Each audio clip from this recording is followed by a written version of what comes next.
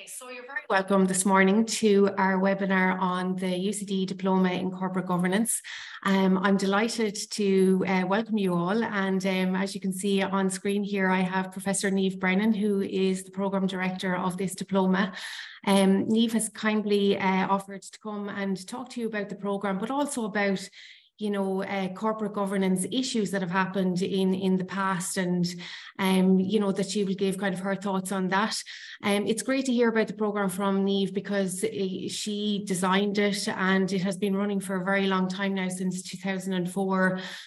So, what better way to find out about what actually happens on the programme than from Niamh herself. And also Niamh will be joined then by past participant Eileen Jackson, who Eileen was a part of the class of 2018, and she will talk about her experience of the programme. So a lot of you here today on the webinar are either after applying for September's programme, are thinking of applying, or in the process of applying, and then that you're not sure and you want to hear a bit more from both Niamh and from Eileen and from myself about what is involved, the commitment and all of that. So this is the best way to find out. I would invite you to put your questions into the Q&A at the bottom of the screen. Please don't hold back. If there's anything at all you really want to know about the programme, we would encourage you to ask those questions. Now is your chance to ask both Niamh and Eileen and myself. So without further ado, I'm going to hand you over to Niamh, and I'll come back on screen then at the end for the Q&A and for just to talk about some practicalities around the programme. Thank you. Okay, thanks very much, Annabelle, and good morning, everybody. And thanks very much for attending this webinar. I hope you find it interesting. So I was going to say a few words about the psychological and behavioural issues in corporate governance. And on the programme, of course, we cover the regulations. Corporate governance is a regulated activity. So we cover things like the laws and all the rest. We cover codes of practice. But the aspect of corporate governance that I find the most interesting, and which I think actually explains at times a lot of what goes on, is the psychological and behavioural issues.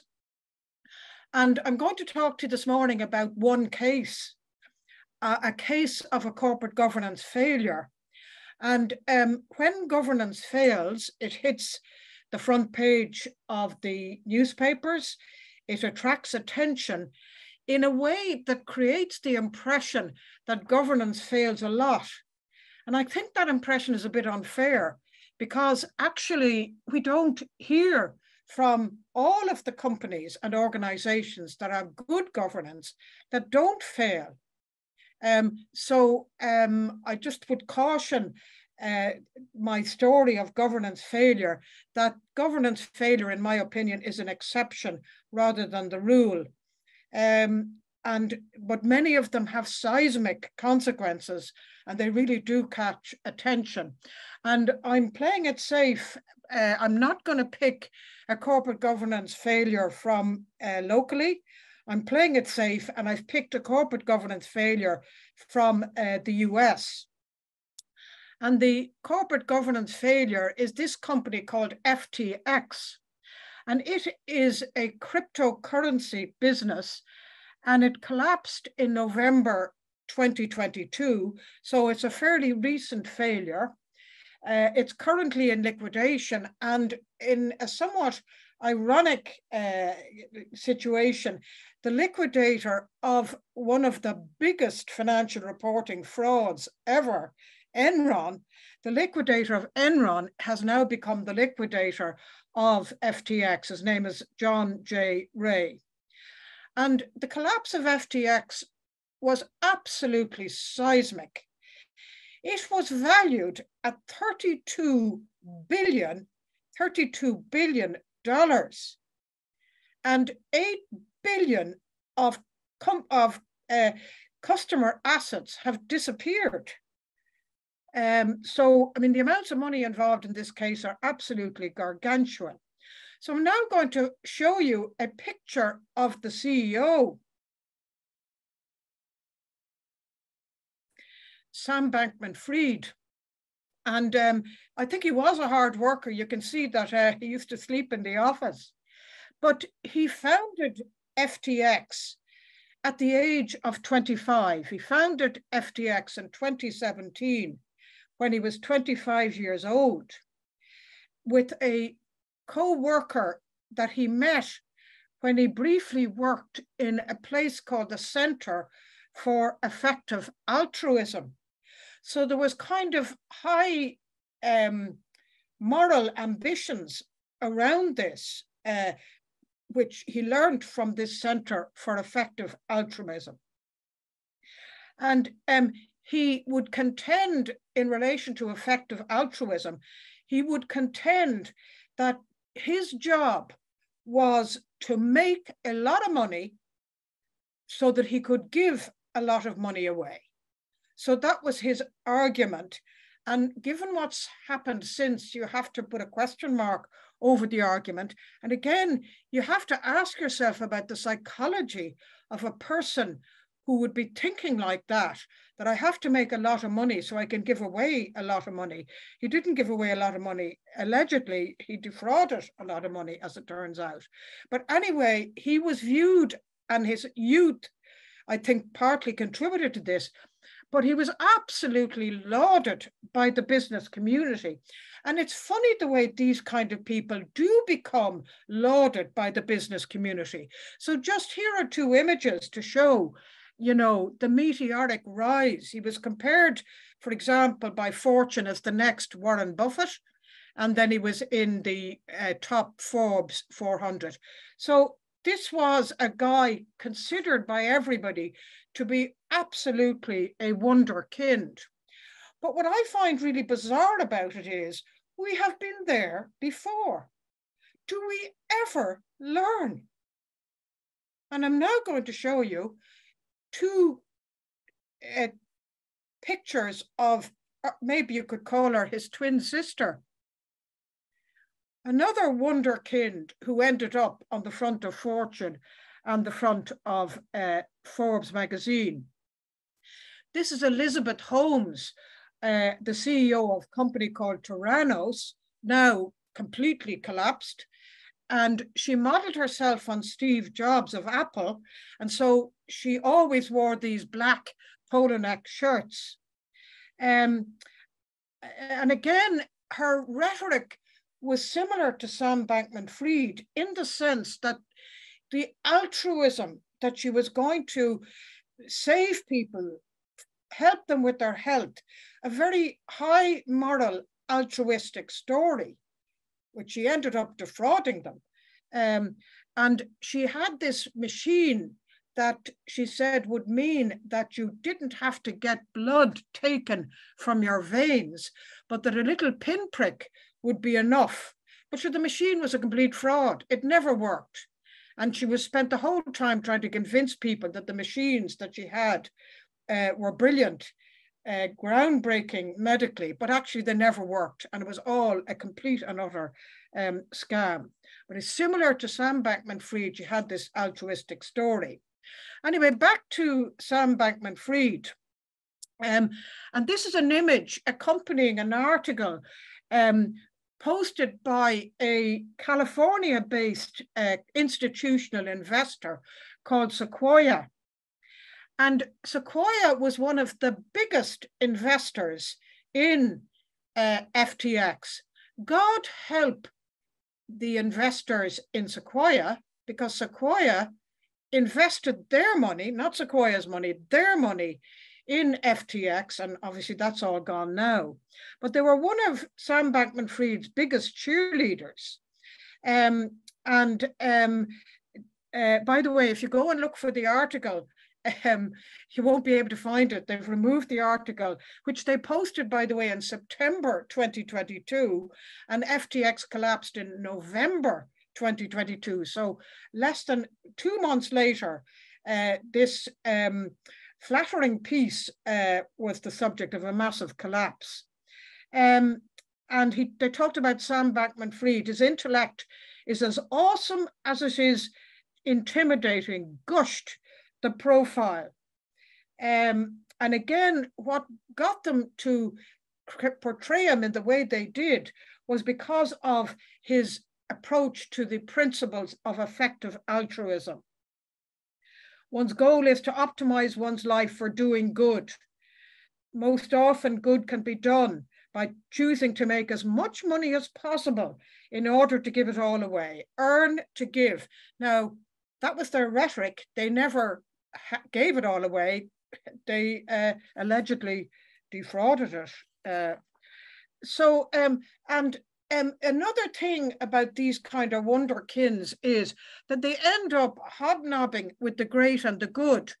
So here is an image of the great and the good that he was going to speak at an event sponsored by the New York Times on the 30th of November. It was hosted by the New York Times and sponsored by Accenture. And you can see the great and the good all there with Sam Bankman-Fried. And in fairness to him, there was a lot of speculation. Would he even turn up to the event? Because FTX at this point, by the 30th of November, had collapsed. But in fairness, he did turn up. And there he is. He turned up online. And the legal case is still going on. And he is currently under house arrest, living in his parents' house in Palo Alto in California. There were some really interesting corporate governance little events that occurred before or during the collapse. So here's one, and it was very, very strange. But here is a Twitter post that he put up in August 2021, so a year and a half, we'll say, before the collapse. But when you think about that post, there is something very strange about it. So here he is saying, yippee, we got through the audit. And actually, when you think about it, surely there should be no big deal in getting through the audit. And why is he so relieved to get through the audit? And maybe with the benefit of hindsight, you're saying, actually, that Twitter post was flagging something. He was worried about the audit. He got through, phew, and he put up a Twitter post to, express his relief. But it's also very interesting because, and we touch on this in the program, corporate governance differs depending on the jurisdiction. And this company was in the jurisdiction of the US. Unlike European companies, US companies do not have to have an audit. It was privately held. Its financial statements remained private, again, unlike companies in the EU. We don't know who the auditor was. The audit, I think, was done voluntarily. Maybe Sam Bankman-Fried was worried about the legitimacy of the business, so it would make the business more legitimate if he could say that he got through an audit and the financial statements weren't publicly available. So telling us that he got through the audit tells us very little, because we couldn't see for ourselves the financial statements. But the other thing that was misleading about this is that it was only one part of the business that passed the audit. And the more toxic part of the business wasn't subject to an audit at all. So where you have a set of group companies, you have to ask yourself, how many companies in the group were the subject to the audit? And then when the company collapsed, the Financial Times got hold of this. And this is a company worth 32 billion. And it was recording its accounts on an Excel spreadsheet. And what's interesting about that Excel spreadsheet is that the Financial Times could see that the person who prepared that spreadsheet was Sam Bankman-Fried himself. It wasn't like the finance director or anything like that. His fingerprints are very closely all over this. The Financial Times was able to draw a lot of kind of insights about what was in this Excel spreadsheet. So again, there are several issues around this, lack of transparency with the financial statements, question marks over the audit, probably question marks over the dominance of a single individual. And again, a lot of the corporate governance codes, their objective is to spread power across a group of people and not to have a single dominant individual. So in our part of the world, unlike America, actually, the roles of chair and chief executive are separated. But Sam Bankman-Fried was wielding an awful lot of power. At this point, by the way, he was, I think, 29. But what is, you know, should one be surprised that a young fellow with very, very little experience would make a mess of his company? Should we be surprised about that? But what I find from a corporate governance perspective incredibly surprising is all the people who lost money to this company, right?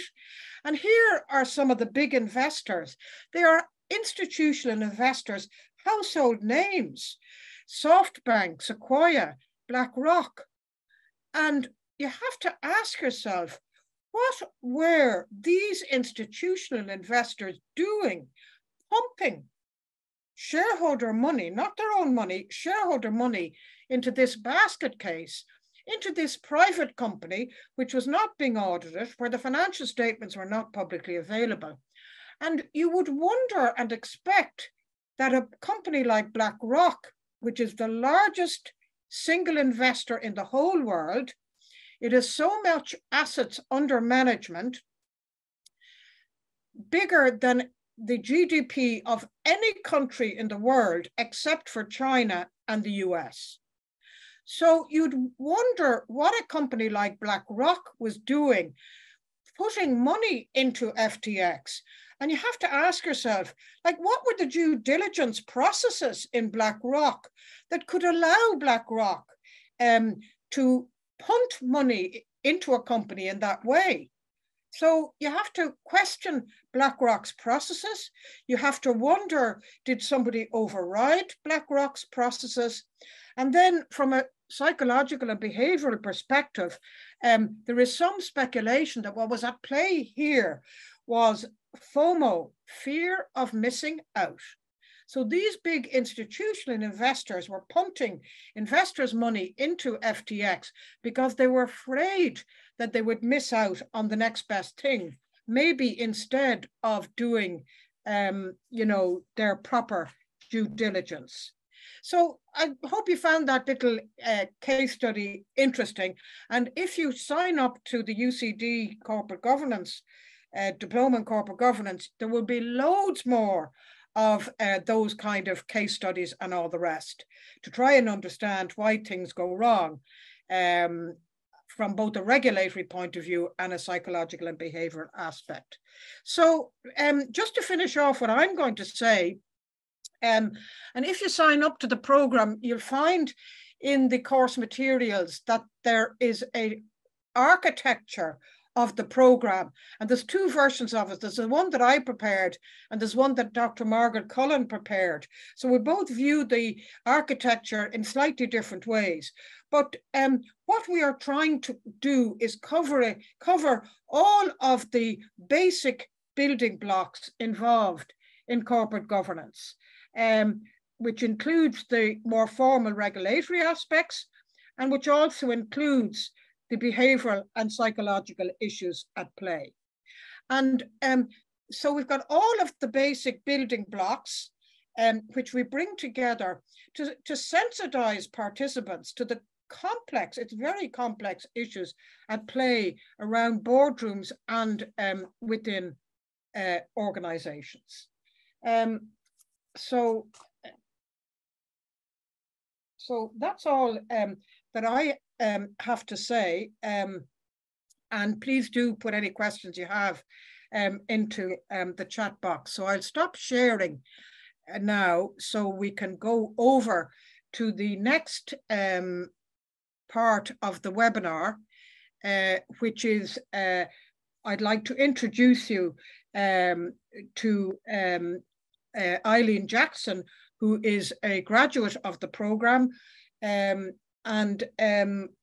just want, and thank you, Eileen, very much for your time here this morning, but just to get a sense for people thinking of signing up to the program, like what's it like from a participant's point of view? And I might just start, Eileen, by asking you first, what was your background coming into the program?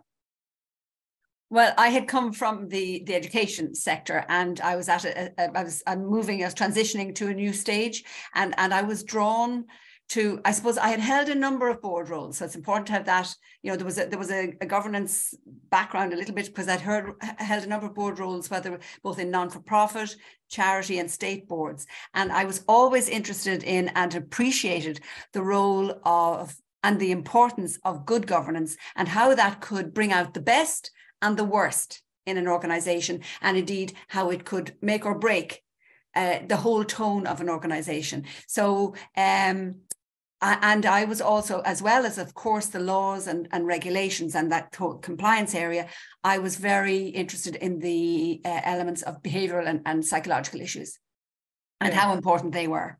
So they were issues in the background that drew me to being drawn, I suppose, specifically to the course. And so when I went to find something that would meet what I was looking for at the time, I was drawn to the highly valued course qualification, and I was drawn to the quality and the range of the course content. And interestingly, for me, what turned out to be absolutely one of the benefits was the peer-to-peer learning. Yeah.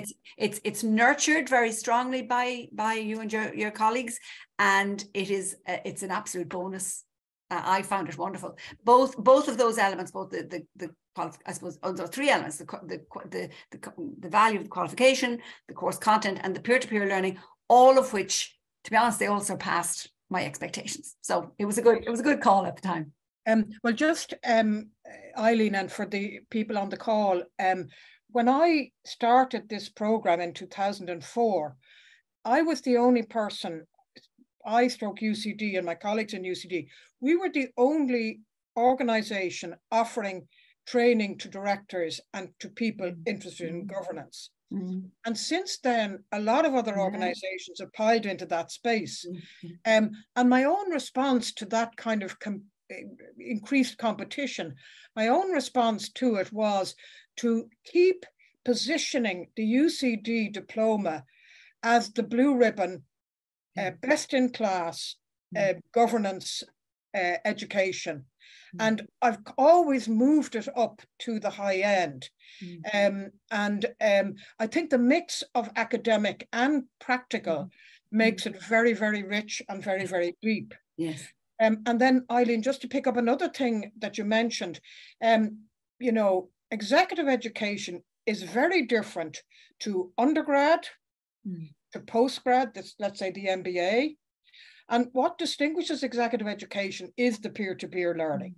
So, some of the participants in the class know more than the lecturers. So the class itself has an incredible repository of knowledge and wisdom and experience. And I'm glad that you found that. No, absolutely. It was fantastic opportunity. Yeah. And in fact, at the end of it, I actually felt it was a privilege, because there's no way I would have had an opportunity to work with people from those diverse, all at high levels in their own particular areas. Yeah, so that was. Give us some feel for the kind of backgrounds of your classmates. Well, it was, we would have had people who came from completely different stories. So with people maybe, there might have been somebody who was moving from a CEO role in a family-run business, who was moving from that, handing that over to another generation, but moving to chair of the board. So very different. That's a tricky change. And so watching somebody go through a long personal investment in a family business and changing role and having to let somebody else take on that executive role, and they were moving to, that was really special to be part of that person's story. For example, we had people in senior roles in state, semi-state, not-for-profit, charity, right across. And we I don't know if it was just our year, but we had a really rich diversity. of participants, and all either some coming towards the end of a stage in their career and maybe moving across to another area, which probably is what I was doing. I was moving from a leadership role in education, and I wanted to move more into governance and regulation area. And then there were others who were on the forward trajectory within their own career, whether it was in the Gardaí or within a charity organisation. It was very diverse. I hope that. So, there would be people who are in management roles taking on the programme. So they're in management roles with a governance flavour.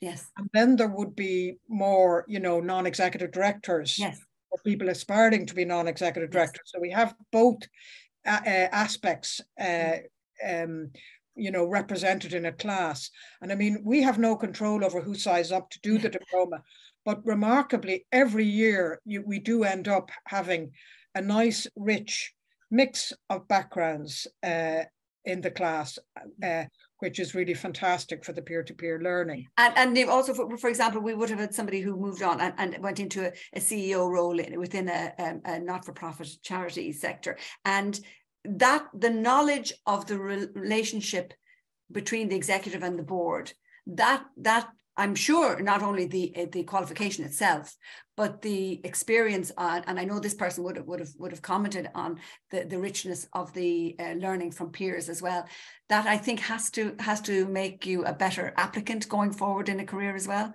It has to help, because your understanding and appreciation of that relationship, and indeed those who are looking at aspiring to non-executive roles, to have an appreciation of your role and the difference between your role and an executive role. It's a tricky one for somebody who's had a background in executive and moving to it, because you have to have respect for both. Yeah. So Eileen, maybe you'd talk to people on the call about the workload involved. Mm-hmm. Yeah. Okay. Well, again, I think a lot of thought has gone into that. I don't know if it's changed over the years, but certainly I would say it's well paced. I found it well paced, certainly. You have an expectation, of course, that there's going to be, you have to invest time in it, but it clearly reflects an awareness of the work demands of the participants at the level that they are within their own careers and the responsibilities that they carry. So it acknowledges that these are people with busy and demanding careers, I feel. And classes were scheduled in the evening, so from 4:30 to 7:30. So it meant that you could plan your day, plan your meetings and your other responsibilities. I felt assessment was well paced. Apart from exams, which I had sworn I would never do again. And I'm still I'm definitely never doing them again. I'd say at this stage too. But they, apart from the group and individual assignments, were spread out well over the 2 semesters. Really, I found them very enjoyable. I love the engagement with the groups, and indeed one of the funny things about the group is that you become quite close in your working together, and then you change group, and we have no control over our groups. You change group in the 2nd semester, and I agree with that, by the way. I think that's a good plan. You change, and there would have been, I remember, maybe unsuccessful petitioning to keep the same group for the 2nd semester, and you weren't having it, because one of the learning elements is that you will learn from being with there's a different dynamic in each group, and you become attached as a new group. And so that was all very good. But anyway, that was great sharing for those group assignments, some individual assignments, and then you have to take on board that the exams at the end, and be ready for that, and to plan, do a bit of thinking about it's an open book exam. I'd never done that before. A number of my classmates wouldn't have done that before either. And so you just need to be ready and pace yourself, I think. But I think the program itself is well paced, actually, the timing of it. And workload wise, to factor in that there are 2 weekends away. So you need to, take that on board and plan around that. Yeah. Does that answer?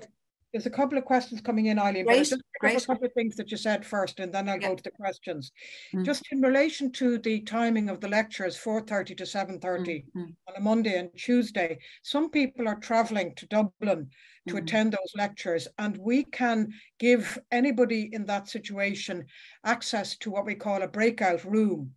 So you can use a breakout room in the Smurfit School as your kind of hot desk office if you're traveling to attend the lectures. In relation to the assessment is continuous assessment on the one hand and exams on the other hand, open book exams, so there's no memory work. And first of all, some students love the continuous assessment. Some students love the exams. Yeah, that's so right. Have a kind of a blended assessment approach. Yeah, that's a good idea. Which kind of caters for everybody's taste, so to speak. And in particular, you know, again, the exams are not hard, I don't think, you know, but people put a lot of effort into them. You know, it's just a kind of little quality mark on a program that has positioned itself at the high end as the blue ribbon Rolls-Royce program. And my reasoning for the weekends away is that, you know, we'd have a meal on a Friday night. That's great. We'd have a glass of wine, and really the weekend away is for the bonding amongst the group, and it's very enjoyable. So Eileen, I'm going to pick up a couple of the questions from the participants, right? So the first question from Eamon Judge for Eileen: how much of a disadvantage would you have been at if you hadn't had prior board experience? I'm in senior management with a decade plus executive committee responsibilities. So how would No, I don't think it would be a disadvantage, because I would assume that you still have an engagement with the board, and indeed particularly with the chair. So you will have an awareness, and indeed, as you described, as you were talking about those two case studies, I absolutely agree with you, Niamh. I mean, will people ever learn? You know, there were, because I remember a big case breaking as we were doing our course with you and looking at some of the over the years and saying, history keeps repeating itself. It's just incredible. But so sorry to focus on that question. I think everybody has had engagement. If you've been in, because I've been in a leadership role, but I would have had to attend board meetings and act as secretary to a board. So you have had some engagement, and I think it will just enrich your capacity to do your own executive role.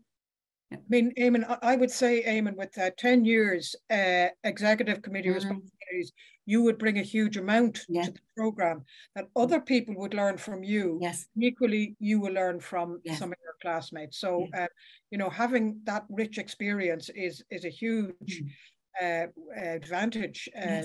We want people like you in the program. So I'll move on to the next question. Annette Stapleton: are all classes online? Annette, I'm sorry to tell you, no classes are online. The only time we had online was during COVID. We got through it. The students, I think, in that year would speak well of it. But you just cannot have peer-to-peer learning of the quality that you have in face-to-face discussion. And every evening there's a break for about... Yeah, that's what I was going to say. Okay, Eileen. No, not so. Yeah. No, sorry, one of the perks, one of the lovely parts was, I mean, you look at that timetable, you go from 4:30 to 7:30 at the end of a busy day, really, but actually there's a break in the middle between two lecture sessions and or workshops, and we have a meal, and very healthy, but very delicious. I mean, the first time we went up, I think our jaws dropped. We were not expecting it. And without exception, I think most people found it one of the perks. Again, a lot of people are coming from a busy day. There's more remote. We were talking about remote there just a moment ago. A lot of people may be working remotely and be able to manage the scheduling of the course better than maybe previously with the travel and so on. And because I know that in the past there could be somebody coming with their breath in their fist, coming straight from a work situation, and may not have had a chance to have something to eat or whatever. That was brilliant, and it was also a chance for engagement with colleagues. and with maybe your assignment team or whatever. So that was, and it was a lovely break from the constant concentration of a lecture situation. So the pacing of the evening between 4:30 and 7:30, it actually flew, and it was as I say, it was split up with the perk of having a really lovely meal. Well, it's a perk to have the meal, but the objective of it, Eileen, is that the peer-to-peer learning is happening over those meals. Yeah. There also weren't tummies rumbling. You know, there weren't, because there would be people who would arrive and they literally would be coming straight from maybe an afternoon solidly. And so that was that, you know, that side of it as well. Yeah. Okay, so I'm going to go on now to the next question, Martina Ryan Doyle. And Martina has asked about the split between group and individual assignments. Nearly all of the assignments are group assignments. And again, it's kind of replicating, if you're on a board of directors, you have to work together as a group. So the group assignments are, you know, people having to work together and learning about working together as a group. I think there's one or two individual assignments max. I know that I have one, but it's mainly group assignments. And as Eileen said, so in the group assignments, you're getting to work intimately with your group. And just when you've got comfortable and happy with them, the best group in the whole class, you're then forced to go to a new group in the second semester. But again, it's good experience, I think. Yeah, absolutely. Okay, another question from Gemma Amadi. In addition to the classes, on average, how many hours a week do you need to commit? Well, I would, Eileen, you said it's a tricky. I would find quantifying that difficult, because it depends on your role. Say within an assignment.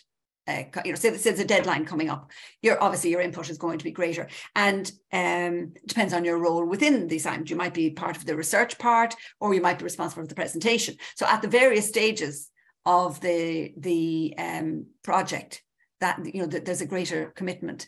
And again, some people are great at doing the early morning before they start their regular day job doing work. Then others are night time workers and prefer to spread it out. Some prefer to give it a blast of time over the weekend. So that I think is a very individual thing. Niamh, you might be able to add more to that, but certainly coming up to the exams, everybody will feel that it's more intense from a revision point of view. And I would just, in case I forget to say, it's important, I feel, to plan how you're going to manage, if you haven't done so already, an open book. Because I know we would have found some people come in with the slimmest little pack, and clearly very organized, very focused, and lots of tabs, and others will come in with banker's boxes and know exactly where to find what they are going to need, the source and so on. So there would be a huge range in how people approach some of these things.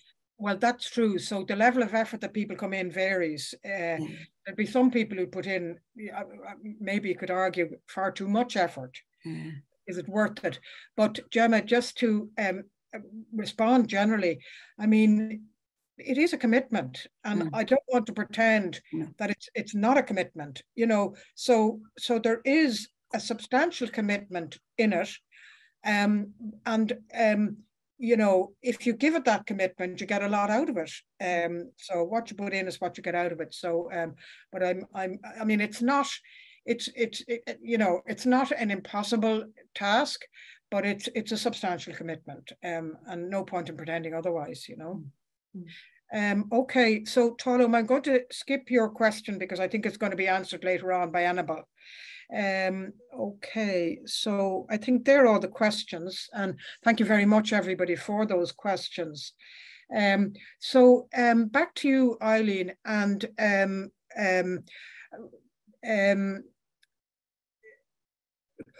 I've asked, the question is, how did the programme live up to your expectations? Or maybe to ask a different question, how is it different to your expectations? What were my expectations? The expectations were, it was different in that the peer-to-peer was probably the element that I hadn't factored in, because I hadn't really thought through how that might work. So it surpassed my expectations. because that it met what I would have hoped would be the academic standard, and the material was interesting, it was relevant, it was practical.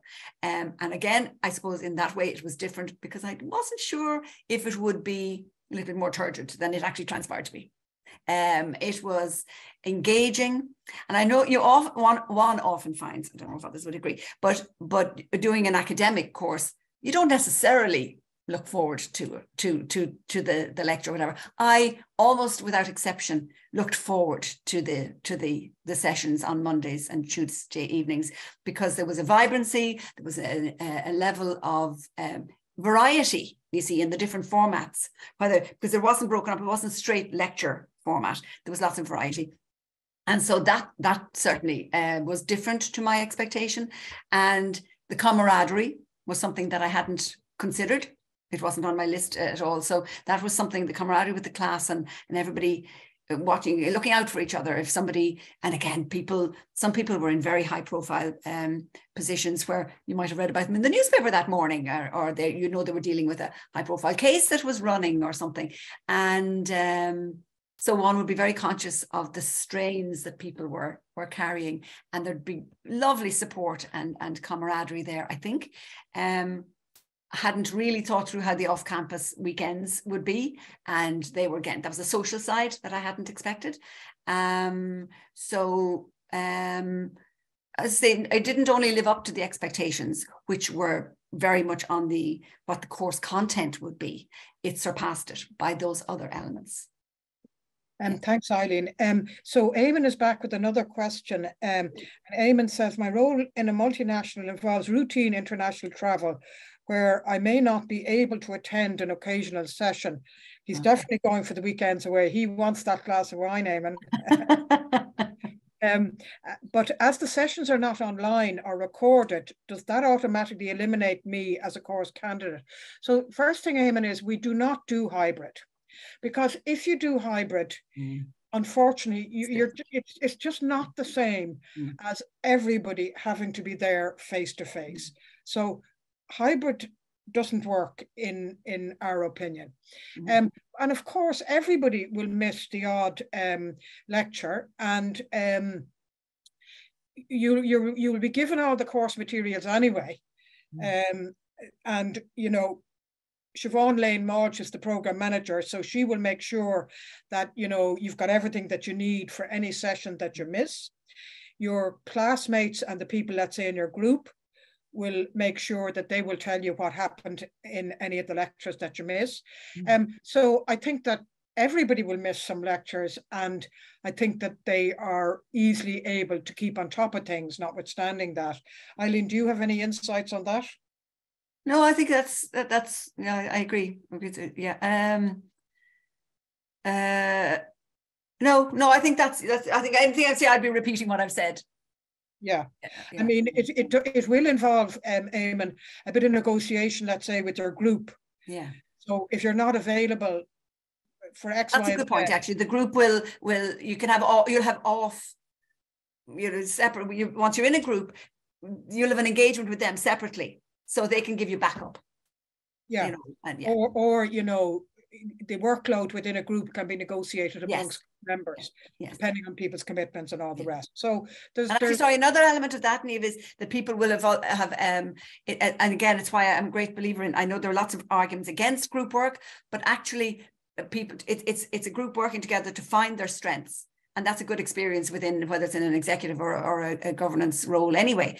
And you work together and you complement each other's strengths. And that will also arise if somebody has a crisis. So it might not just be that you're traveling and you're not going to be available. It may be that something's happening in your work or in your personal life that you're under a bit more pressure, and it's helping each other through. That's what I meant by the support within the camaraderie. Yeah. So Eileen, last question, the epilogue. So what's happened to you since you completed the programme, and how have the learnings contributed to life after the programme? Gosh, well, as well as holding directorship roles, and I'm now chair of a board subcommittee as well, which I don't know if I would have had confidence to do previously. I now work in consultancy in governance and regulation, and with a particular interest, continuing interest in education settings, and I'm currently course coordinator and lecturing in corporate governance and ethics in an MSc program in the Quinn Business School. So that's an opportunity that would never, I just wouldn't have been, I think, on my radar at all. I wouldn't have even considered something like that previously. So, and I find myself so conscious. Governance, you just become, you see things through a different lens. The experience just changes your approach to, you won't read the newspaper or listen to the news in the same way ever again. You know, your knowledge, I think it feeds into your knowledge of current affairs. And as we said previously, sadly, these things are in the news every day. There's something, and there's always another. So Eileen, thanks very much for sharing those insights. I think it's really useful for potential prospective participants to get a flavor as to what it's like being a participant on the program. And you very kindly have offered to talk to people offline if they wish. Yeah, sure. Yeah. It's very kind of you. Yeah, there may be people who would rather not ask something in a more public forum, so more than happy. Yeah, sure. Yeah, actually there's one more thing has come in. Okay, it's just Eamon thanking us for our helpful insight. So thanks, Eamon. So at this point, myself and Eileen have finished saying what we're going to say. And thank you again for your attention. And I'm going to pass back over to Annabelle, who'll talk about the logistics of the programme. Thank you, Niamh and Eileen. I'm just going to put up these slides here now.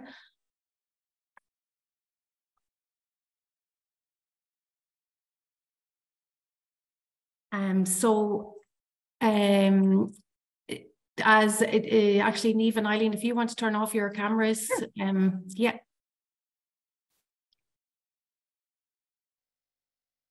So as Niamh rightly mentioned, the next intake of the programme will start on the 4th of September.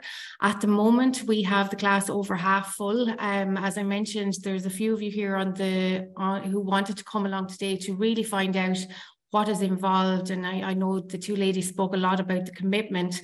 You know, I'm making sure that this is the right time for you. So it does run every year, but this is the next intake, which will be the 4th of September. So if the timing is right for you, then it's good to get in touch with me.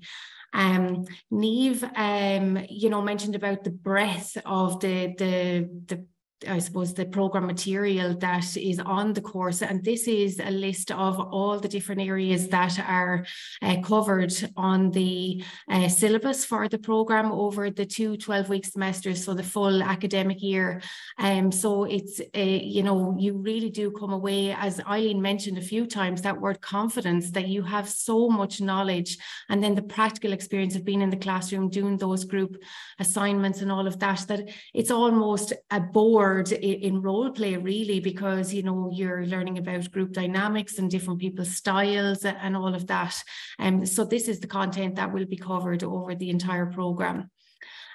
Just some key details. Niamh mentioned the program has been going on a long time now, so since 2004, and we have well over 400 alumni. And once you do the program, you become part of our alumni network. So we often run events and you know, and invite you back, and it's a great way to catch up with people. Also, we have an e-zine, so we keep in touch with you about you know, programs coming up, news, and you know, insights maybe from faculty. So it's a nice way to keep in touch. The class size for September's start, I hope to have a class size of about 25 to 30 people. And within that, then it's from public, private and not-for-profit sector. So it's across the board. The fees, I know somebody asked about the fees. So the full fee is 15,940. We do have an alumni business, a UCD business alumni discount. So that fee is 15,143. And, you know, people often ask, you know, is the payment up front? And absolutely not. We do give you the option to do an installment. So you pay the fee in 4 installments. So the first installment is paid as soon as you apply for the program, and then you pay the other 3 during the program. So all your fees will be paid before you finish then at the end. I know somebody asked about, I think it was Annette asked about, are any of the classes online? Unfortunately, no, and for good reason. We have them all in person, you know, for that peer-to-peer learning, and they're based here in Blackrock in Smurfit Executive Development in the UCD Michael Smurfit Graduate Business School. The next intake, which is starting in September, it will run until the 22nd of April next year. And you're in here every Monday and Tuesday evening from 4:30 to 7:30. There are a couple of exceptions in the timetable, and I can share that with you. I think where it might be a Monday and a Wednesday night, I think it happens twice throughout the whole academic year. But you get those dates in advance, so you'll have them in your diary. There's 2 weekends away, one in October and one in March. I think the first one in October is in Dunboyne Castle, and in March, I think it's in Farnham Estate. So that's a lovely opportunity to get away with your class. I know a question has come up during the week. Are these weekends away mandatory? They're not mandatory, but we would encourage it, because that is where, you know, you really bond with the people in your class. So we would encourage that you try and make it, and you have the dates in advance. And all the cost of the weekends away, the food on the Monday and Tuesday evening in class, that's all included in the price, and all your materials. So your program manager, Siobhan Lane Walsh, will be giving you books and notes, and everything is printed for you, so you have it then for your open book exam, but it's all included in the price, so there's no extra cost once you've paid your fees. The exams then are in December, and then another one then in April, and it's a day of exams, 2 days, one in each of the semesters. I wanted to mention, you know, a lot of people come and they do this program, the Diploma in Corporate Governance, as a standalone diploma. But then just to let you know that it is part of an MSc, a master's pathway. It's called the MSc in Business, Leadership and Management Practice pathway. And what that means is that once you've done the Diploma in Corporate Governance, you have the option to do 2 other diplomas to qualify with this MSc in Business, Leadership and Management Practice. And other options of diplomas on that pathway are things like the Diploma in Business Finance, Leadership, Coaching, High Performance Sales. We have some new additions that we're adding on now this autumn and next spring. One in Aviation Finance, a Diploma in AI and Analytics, and also a Diploma in Digital Transformation. So, you know, there's a wealth of options in there, and it's great then to, if you did decide that you would like to come on and do more study, that you can, if you do 3 diplomas, you'll qualify them with an MSc. The application process then, so a lot of people ask, you know, what is involved? How will I know if I'm going to be accepted on the program? So if you have a level 8 qualification or above, I get you to fill out an online, I send you a link to an online application form. You fill out the form, you upload a copy of your qualification transcript from your previous qualification, a copy of your digital photo a digital photo for your student card, and a copy of your passport photo page for ID purposes. You must have at least 5 to 10 years middle to senior level management experience, and we would encourage that you either be sitting on boards or be thinking about sitting on boards, or that you're some way involved in corporate governance in the role that you're in. I have had many questions in the past about what if I don't have a previous qualification, and absolutely you can still apply. The only difference is you still fill in the same application form, but you fill in an additional form called a career portfolio form, and that literally documents your management leadership experience, and then that's taken with a copy of your CV to the University Admissions Board for approval. So absolutely we we would love to have you on the programme. And I know a question that has come up recently, you know, as people are ringing me to have calls about the programme. It's about, well, you know, am I too old for this programme? You know, I'm in my 60s or in my 70s, and absolutely not. You have so much experience to give to this programme. And, you know, Eileen and Niamh alluded to the peer-to-peer learning. That's a huge benefit of the programme. And if you have all this experience to give, we would love to welcome you on the programme. So, you know, of all ages, that adds just to the diversity in the classroom. This is to give you a flavour of who has applied or is in the process of applying already. So as you can see, the people are coming from the participants are coming from these companies. So there is a lovely range of public, private and not-for-profit sector and all the industries within that. So again, the peer-to-peer learning and the diversity in the classroom is, you know, it's going to be great this September. So I would encourage you, as I said, I've only a few places remaining. If you would like to apply, or you'd like to even learn more, or you have questions that you didn't get to ask that you would really like to ask, absolutely send them to me. If you are thinking about it, but you need to look into maybe funding, or you want to look at the commitment, is the timing right? Get your family or your organisation on board that they're going to support you on it. Please do let me know, and I can provisionally hold you a place. And there's absolutely no pressure to take it. Just let me know and I can release it, or if you decide to apply, then I can send you the link to the application form. When do applications close? Essentially, we'll be recruiting right through the month of August, and then class will start on the 4th of September. But I would expect the class to fill fast now after this today, because a lot of people were just waiting to hear from Niamh and hear from Eileen to know exactly what's involved. So that's it, folks. Thank you so much for coming online this morning to join us.